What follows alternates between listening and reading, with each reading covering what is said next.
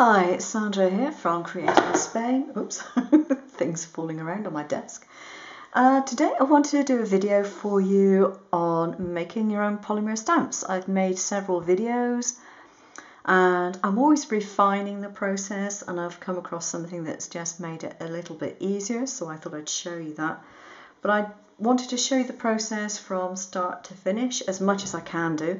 But the only thing I can't show you really is the washout process, because I need to do that in the bathroom next door. So apart from that, you'll see pretty much everything. Things that you'll need: a UV lamp such as this. I use mine with only 2 bulbs in it, not the 4. The reason I use it with 2? Well, first of all, it started off by accident because 2 of my bulbs blew on me. And then I discovered that it's far easier to do it with 2 than it is with 4, so I've kept it down to 2. There we go. You will also need some UV polymer gel. This stuff is available for purchase. You can get it delivered, which is what I do, or at least my husband does, because I got him to get me some more for Christmas. And this is clear, colourless gel. And it's the same brand that I've been using for quite a while now. The only difference between that and the stuff I'm going to be using today is the fact that this has been decanted into an old shampoo bottle for ease of pouring. This gel is very viscous and very, very sticky. You know, I'm talking really, really sticky. You wouldn't want to get this in your hair, you'd never get it out again. It is extremely sticky stuff, and therefore you need to try and make it as easy to pour as humanly possible. And I store mine upside down in an old spray can paint lid thing. So what else we need? You need a couple of pieces of glass. Now I got this cut by our local window installer. As far as I know, it's just perfectly normal glass. I got it cut into 14cm squares, and on one piece I've put a few of these little plastic bumps as spacers around the edge. I'm going to use this as my base for reasons that will become apparent. My negative, if you like, is cut out of a very, very good black vinyl. This stuff is extremely sticky and it's very tough, but it cuts beautifully, and that's why I use it. It's far easier for me to get than any of the proper negative making equipment would be. So I use this and it's fine. You will also need some craft foam or some spacers of some description. I use craft foam, and this is just some bits that I've had left over from other projects. All I've done with this is use one of these runners on it. Generally speaking, I put double-sided tape on in big sheets and then I cut them all up. But I'd run out, so I just used that instead. You will need washing up liquid and some reasonably hot water. You'll need an accurate timer. I use my phone. And you're going to need some cling film. This is a newer development of mine, and it comes in very handy, believe me. So assuming that you have your negative made, and make sure when you're doing a stamp, it is a negative. The bits that you can see, the writing here, is what's going to make the stamp, and all this bit won't. So that's going to go in the middle of there. Now what I did previously was tape this down and then put my damming around. However, what I'm going to do instead is to put a piece of cling film over the top. Now my dispenser isn't particularly brilliant, so I'm going to cut this cling film. Always find cling film tends to tear rather than cut properly. So I'm just going to take it and stretch it over and pull it so it's nice and flat. Only over the one side. I don't want to wrap it around the back, okay? Just the one side. If you wanted to, you could get a roller and roller it to make sure it's flat. Now that over all the lettering is flat, so I'm happy with that. and I'll just cut off the excess, and I can use the other piece for something else. Now I need to make my dam. Normally I tend to go around in like wavy lines and things when I'm doing my damming, but because I've got this cling film on there, I can't do that because it will shift. So I'm just going to put it where it needs to go around my image. You want to have a little gap around your lettering, but you can make it a strange shape if you want to. There's no rule that says it has to be, you know, a pure rectangle.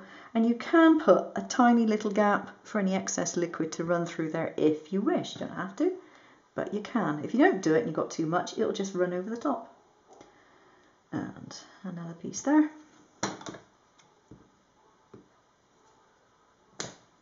There we go. Wow, wasn't that hard? Alright, now I need to get my gel. And you need to fill it so that it's sort of like 3/4 full. It's very viscous, so it's not going to run out of the bottle, which is one of the reasons why I keep it upside down. And just going to check you can see this. Yeah, you can. Alright. And so it just oozes out. And you want to put it one line over another line so you don't get gaps, preferably. And preferably you want to try and make sure you don't get a load of air bubbles in it as well. There we go, and I just rub it on the edge to close it off and put my cap back on. And so I use an old shampoo bottle, a black shampoo bottle, and that seems to work fine. So if you have any bubbles in it, you want to get rid of the bubbles if they're on the bottom surface. A bubble on the top isn't so drastic, but you don't want them on the bottom, particularly around your lettering. Definitely don't want it on the lettering if you can possibly help it. Okay, so that's that.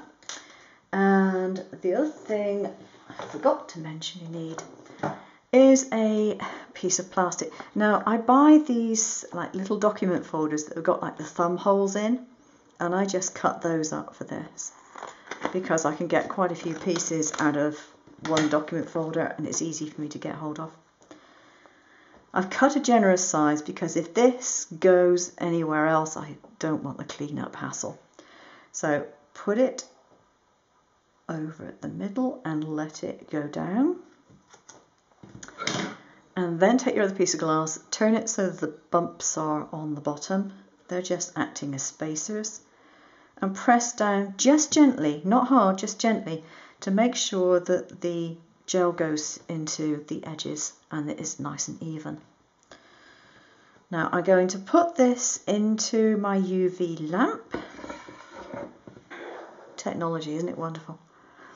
And if I move this over here, you should be able to see. I have my phone, I have my UV lamp, and now I'm going to press both of them at the same time. There we go. And it will count down. Now this is doing the floor of the stamp, the bit that goes onto your stamp block. And what you have to do when you're making a stamp is you have to get a reasonable floor on it so that it holds all your letters or design together, but not so much floor that you end up with no stamp at all because it's completely solid.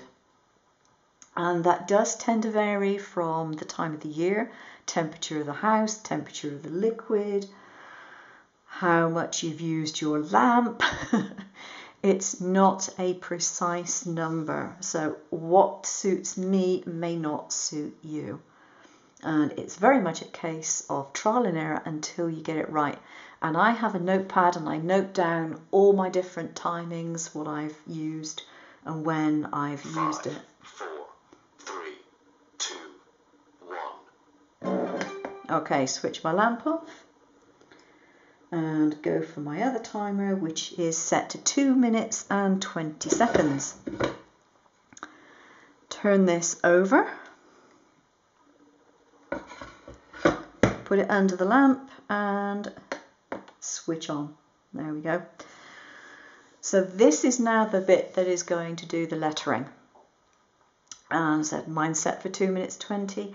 If you have a very fine design with very, very thin lines, you might need to increase the time. You'd think that, you know, the time would be decreased, but it isn't. Because there is less UV light getting through, it needs to have a slightly longer time in order to get down to the base and cure properly. So that's the reasoning behind that. What I haven't done is any photographic type stamps because I'm really not into that. So I just use it for, you know, cartoon type stamps and various images, patterns, flowers, sentiments, all that sort of thing. It is certainly easier to do things like flowers than it is to get good sentiments because you have to be so very, very careful on the timing. 3, 2, 1. I wonder why my timer is missing out the number 4. Right, move this to one side and you can see this is what's coming out. And lo and behold, all you have to do is separate the two pieces. And this is where the cling film has come in handy. There is no mess. I can peel this away. I can peel one bit away from the other bit. Usually it all comes off on the cling film. This time it hasn't. Probably because that only had the temporary sticky stuff. It normally comes off. All right. Now I have to go take this to the bathroom and give it a good scrub. Right, so I've scrubbed it clean and this is what I'm left with. And over there. I don't know if you can see it easily, but there's like a floor around the images and then I have the lettering. Now this isn't hard enough yet to use as a stamp. And what you're supposed to do is to put it in just covered with some cool water, then put it back under your lamp for a few minutes. Now how long you want to leave it under there depends on personal preference. I tend to give it at least 3 minutes, and then what I have done in the past is put a whole group of stamps into a larger container, because obviously I can't get this size under there. Do a whole group of them and just leave it outside in the sunshine, covered with 1/2 centimetre or so of water. Just leave it out in the sunshine and that helps to toughen them up.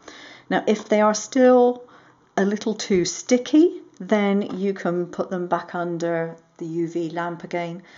So that's it, that's how you make it, and in a few minutes I will come back and I will actually stamp the image that we've just made so that you can see the result.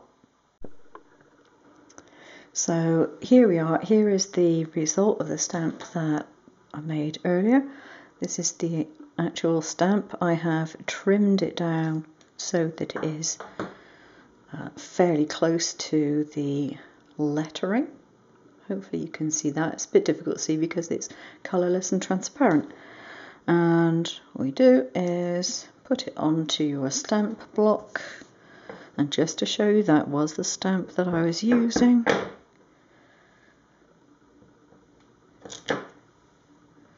There we go. And I said any vague sort of imprint is simply because I wasn't taking too much care about stamping it. Let's do it again. It's difficult to do at arm's length, I find. Okay, put it down here and press properly that time. There we go. Give it a try, you might thoroughly enjoy yourself. While I think about it, I'll show you what I use for cleaning my stamps. I know I picked up a wipe just now and used it, but that's just like, it's on my desk, I reach for it. I use this, which is a type of, it feels almost like a latex, I'm not sure exactly what it is, but they are household cleaning type cloths. It comes as a relatively large cloth, and I just cut it up into smaller pieces and just dampen it. It goes hard when it's dry, but it has no nap on it. There's no fibres to come off onto your stamps. And because these stamps are very sticky, if you use a cloth with fibres, they'll just adhere to it and that's it. So I keep going with this. It doesn't matter that it's stained. It's perfectly alright, and it keeps my stamps nice and clean. Okay, there we are. Thanks so much for watching. Take care now. Bye bye.